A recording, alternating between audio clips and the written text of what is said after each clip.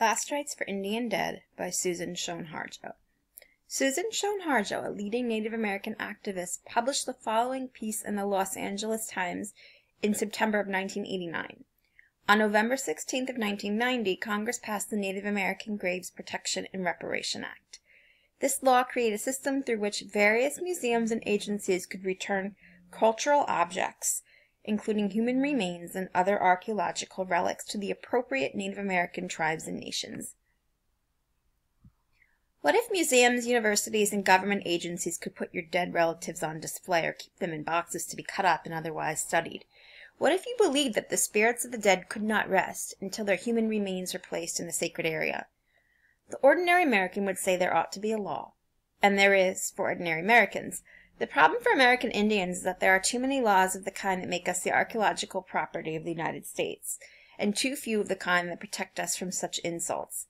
Some of my own Cheyenne relatives' skulls are in the Smithsonian Institution today, along with those of at least 4,500 other Indian people who were violated in the 1800s by the U.S. Army for an Indian crania study.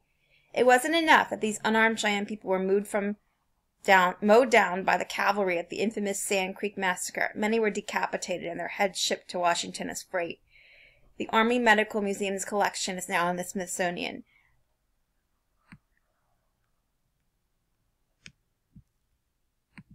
Some had been exhumed only hours after being buried. Imagine their grieving families' reaction on finding their loved ones disinterred, or headless. Disinterred means taken out of their grave.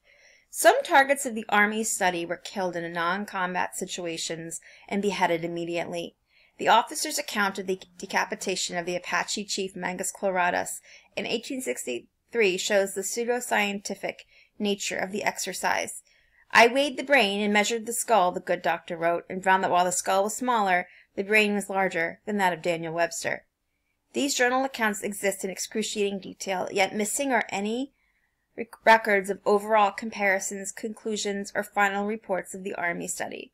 Since it is unlike the Army not to leave a paper trail, one must wonder about the motive for its collection. The total Indian body count in the Smithsonian collection is more than 19,000, and it is not the largest in the country.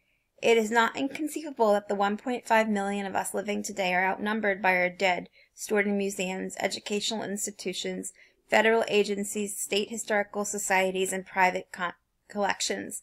The Indian people are further dehumanized by being exhibited alongside the mastodons and dinosaurs and other extinct creatures. Where we have buried our dead in peace, more often than not the sites have been desecrated. For more than 200 years, relic hunting has been a popular pursuit. Lately, the market in Indian artifacts has brought this abhorrent activity to a fever pitch in some areas. And when scavengers come across Indian burial sites, everything found becomes fair game, including sacred burial offerings, teeth, and skeletal remains. One unusually well-publicized example of Indian grave desecration occurred 2 years ago in a western Kentucky field known as Slack Farm, the site of an Indian village 5 centuries ago. 10 men, one with a business card stating, "Have shovel will travel," pay the landowner $10,000 to lease digging rights between planting seasons. They dug extensively on the 40-acre farm, rummaging through an estimated 650 graves, collecting burial goods, tools, and ceremonial items. Skeletons were strewn about like litter. What motivates people to do something like this? Financial gain is the first answer. Indian relic collecting has become a multi-million-dollar industry. The price tag on a bead necklace can easily top $1,000. Rare pieces fetch tens of thousands. And it is not just collectors of the macabre who pay for skeletal remains.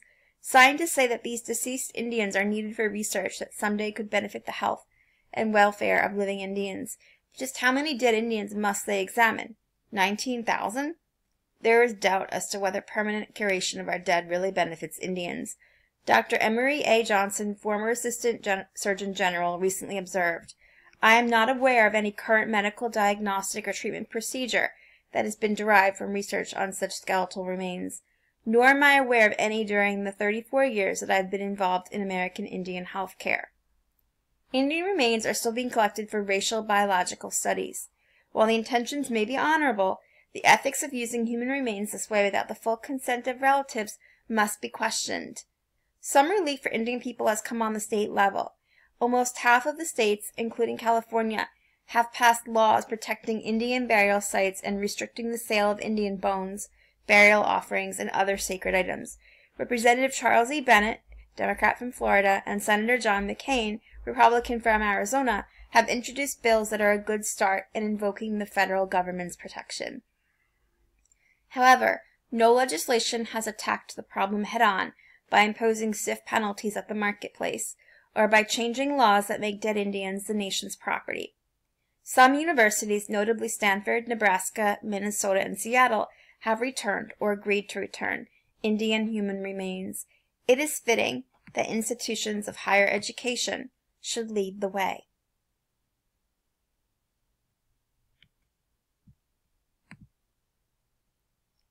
Congress is now deciding what to do with the government's extensive collection of Indian human remains and associated funerary objects.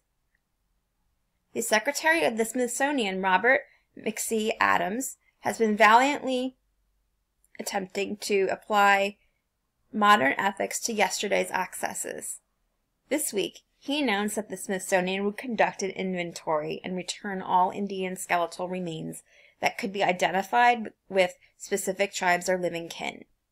But there remains a reluctance generally among collectors of Indian remains to take action of a scope that would have a quantitative impact and a healing quality. If they will not act on their own, and it is highly unlikely that they will, then Congress must act. The country must recognize that the bodies of dead American Indian people are not artifacts to be bought and sold as collector's items. It is not appropriate to store tens of thousands of our ancestors for possible future research. They are our family. They deserve to return to their sacred burial grounds and given a chance to rest. The plunder of our people's graves has gone on too long.